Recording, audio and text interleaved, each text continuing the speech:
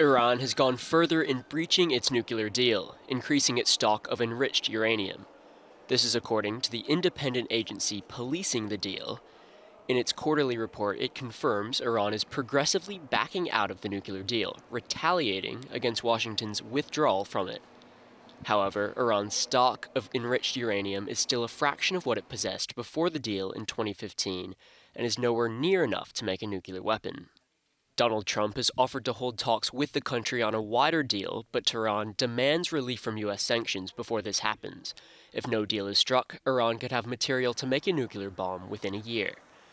Turkey said on Friday that the Iranian oil tanker at the center of a standoff between Washington and Tehran was headed to Lebanon's waters.